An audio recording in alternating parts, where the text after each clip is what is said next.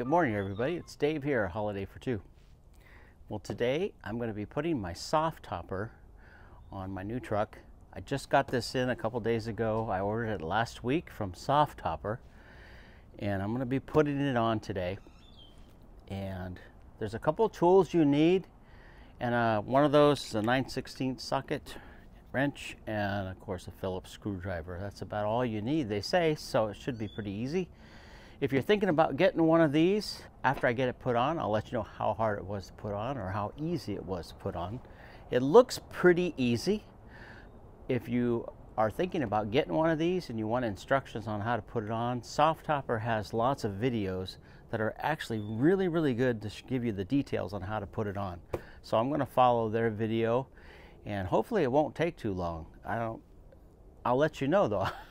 I'll let you know how hard or how easy it is. But I'm going to be putting the Softopper on my Nissan Frontier. It has a 5-foot bed, so you have to make sure when you order one of these that you order the correct size to match your pickup truck. So you may want to go out and measure it unless you know absolutely what size it is if you're thinking of getting one of these. So here we go. If you like this video, please hit the like button, give it a thumbs up. Don't forget to subscribe and ring that little bell on the side so you'll be notified when I put out more videos in the future. So today is my Softopper installation on my 24 Nissan Frontier Pro 4X. Here we go. So someday when my ship comes in, I know just what we'll do. We'll pack our bags and quit our jobs and have a holiday for two. We'll pack our bags and quit our jobs and have a holiday for two.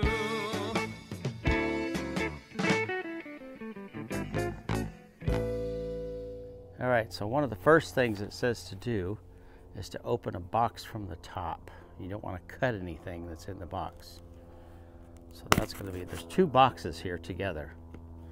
So I'm just going to cut it right down the middle. One of the boxes is going to have the parts for the hardware parts for the frame, and the other box should have the actual canvas that goes on it. Ah, this one has the canvas. So let me pull the canvas out. So one of the first things I'm going to do is I'm going to take the canvas and actually just lay it out in the sun somewhere so it can warm up a little bit. They say if you let the canvas warm up, it makes it easier to stretch. Now we're in Arizona, so we're not dealing with really cold temperatures right now. It's about 64, 65, but I'll still lay it out so it warms up a little bit. Another thing I got for my Softopper was the cover that you can wrap this up when you want to fold up your Softopper and put it away, or just put it forward and you want to keep it protected from the sun. They have a cover that they get for it, that you can get for it. But you have to order this separately. It doesn't come with a Softopper, but I highly recommend it if you want to get one. That way, if you want to cover it up sometimes and keep it protected, you can put the cover over it. This looks really nice. They call this sail canvas, and it's it feels very durable. It's very heavy. It's almost like like a boat canvas, like you might get on your boat. All right. Next, boy, they really seal these up, don't they? Yep. So I'm just going to take all the hardware out and put it in the back of my truck so I can see what I've got to work with. Let me show you what I got so far. There's everything comes wrapped up, so I'll just have to undo all the plastic. But this is all of this is part of the cover, the frame that you'll put on the truck before you put the canvas on. Then the canvas snaps into these little snaps here. You also have a bag of the clamps and the hardware, plus instructions and everything are in the bag. But I will say, if you go to their website, they have online videos that you can watch to show how to put everything on your truck. So I definitely recommend watching those. I probably watched it like 10 times.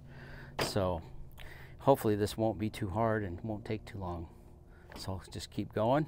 I'm going to open this up in a minute and open the rest of those up. Yep. These are the ones These clamps are the ones you need the 9/16 wrench for. And then these go over the sides of your truck. Looks like I may have to loosen them up. I'm just going to go ahead and loosen these out so I can get them out as far as I can, because these have to go over the rails and then over my, yeah. So you may want to just like take them all the way out to make it easy for yourself. Just as a side note, I started this about 9:55 when I started doing the video. So far we're about 4 minutes. So I'll keep checking the time and see how long this takes.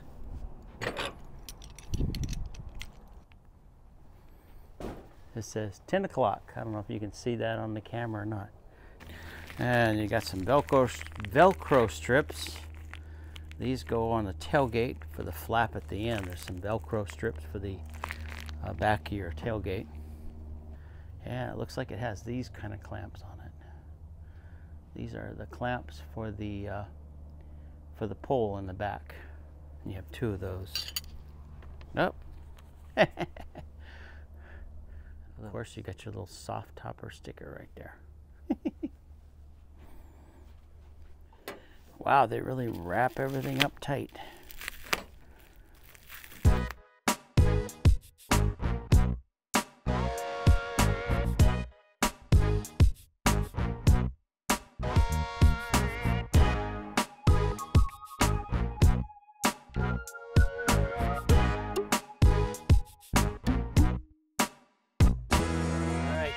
Well, it took me about 10 minutes just to get all the stuff off. So it took 10 minutes to get all the wrapping off. But a little tip on that, you can use a box, one of those real sharp box knives. I just used just a kind of a kitchen knife that I had. And honestly, I don't know if I'd want anything sharper than this, because I didn't want to accidentally damage one of the there's some straps on some of the hardware here, so I didn't want to cut anything accidentally. So I think this is probably just fine. If you go any sharper, be very, very careful. All right, the next thing it says to look for the one that says driver's side front. So this is going to go together with this piece, and it locks in. There's a little one of those little, you got to be careful you don't pinch your fingers on these. I watched that in the video. That would be very painful. So it locks in like that. You want this part right here to line up with the inner bed of your truck right there. So the end of this kind of lines up with the bed of the truck. You have about, ½ inch of a gap right there. And then you're going to take the paper off. The paper doesn't have anything to stick on it, so you just undo the paper and pull the paper off. So I'm going to do that next. Now the reason it has this foam on here is so it has a little weather stripping and stuff, so water doesn't get in under the rail. Like if it rains and stuff, you don't want water getting in. So I'm just kind of putting it with a finger's width, and then I'm going to put a clamp down, but I'm not going to tighten the clamps. Nope. All right, so I have to take it all the way off. Here's a little tip for you. When you get these brackets, at least for me, I just had to take them all the way off. You can't get it over the rail with them being on. So you have to take them off like this, and then you can screw them back on when you get them on the truck. All right, so basically, it's gonna be kind of the tip of your finger's width off the back here. And so I got the rail on, but I don't have the clamps on. And the clamps are going to go over that, sort of like that. But see, it's not enough. I have to undo the clamp because it won't go over my side rail. So I'm going to tighten them up just a little bit, not real tight, but just enough so they stay on there good. Because I may need to adjust them in a minute.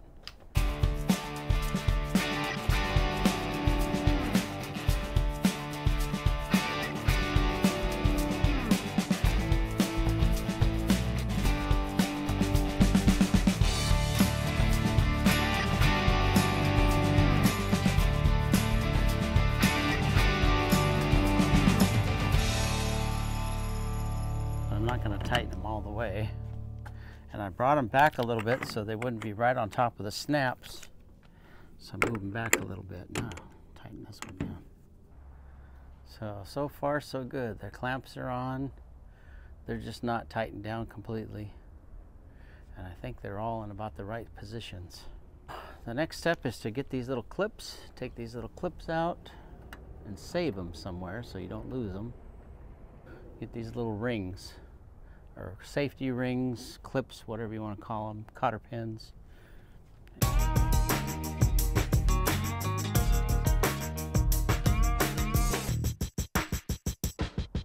Now just a little tip here, they color code these bars. This one has a little black dot, and the top bar has a little black dot. And this is the front bar, because you can tell because it has the snaps on it.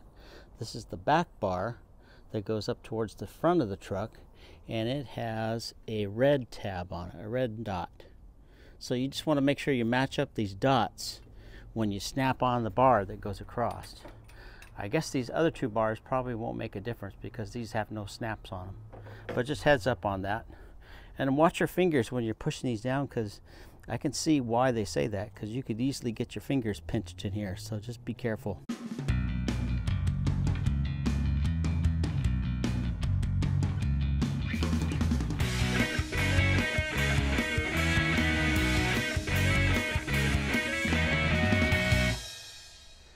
Well, it's on. I gotta say the hardest part was, other than getting the plastic stuff off the poles, was getting the snaps put in. I mean, getting the snaps because this is so tight. That's why they tell you to put this in the sun so it warms it up. I can only imagine how hard this would be to stretch when it's cold. But yeah. And this comes over the back, zips up, and then there's some stuff that goes over the back. But that's in.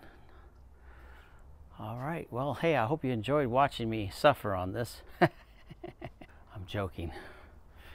It started getting hot, so I had to go change clothes. I mean, you know, Arizona, we're like 72 right now, so I was burning up. But the sun's out, so once the sun stretches this, it's easy to get that on there. But there's some little Velcro things that go under the back here to hold that down. So I'll do that next. I'm just gonna let it sit here in the sun for a while so I can get the other side all snapped up. This side was easier because it's right in the sun, so it stretched so easy. The other side over here, I can only get up to about here. This button is almost there, and I almost got that one on. And your fronts, these Velcro up, seals up. This zips up in here, and then this locks down, and this goes over and Velcros up. But I'll do that next. So it doesn't look too bad.